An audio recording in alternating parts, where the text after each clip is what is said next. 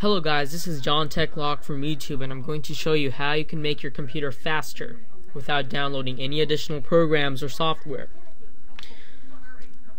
First, go to your system properties to figure out how much random access memory or RAM you have. Do this by going on your keyboard and clicking the start button and pause break at the same time. Once system properties opens up, you will see under Dell Dimension or whatever your manufacturer is, you'll find the information of how much RAM you have. As you can see, I have 1.24 gigabytes of RAM. So we'll say that that's 1024 plus 240 megabytes of RAM. Now what we're going to do is go to Advanced. Under Performance, go to Settings, and then under Performance Options, select a tab that says Advanced. Now the final step is to go to Virtual Memory and click the button that says Change. Your computer should be set to System Managed Size. We're going to change this by going to Custom Size.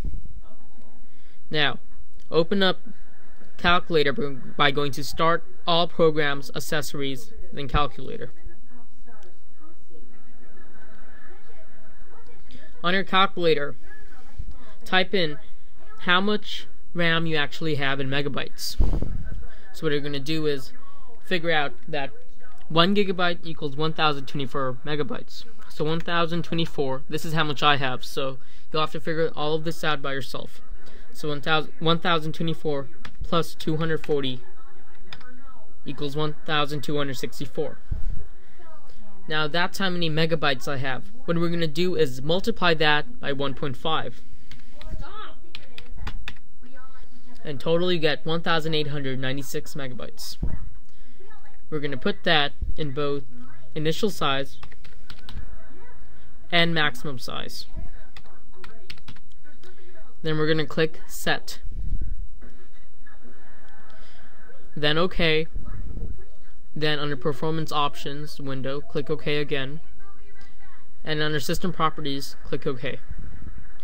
Once you're done, go to Start, turn off computer, and click Restart to ensure that it'll work. This is a very easy and simple way to optimize your computer's performance and make your computer faster. This is a trick that Windows does not want you to know, but has been proven to work. Thanks for watching, and please subscribe.